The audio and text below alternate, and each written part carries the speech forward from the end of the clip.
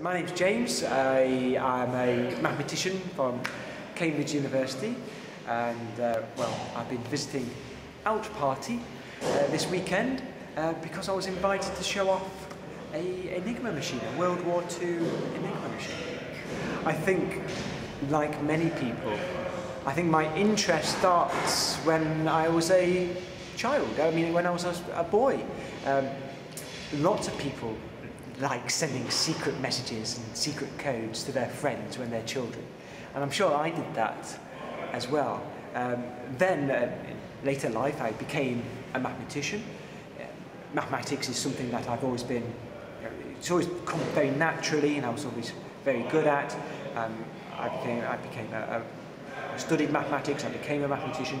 And then my type of mathematics isn't code breaking, but it's very similar. It was very close.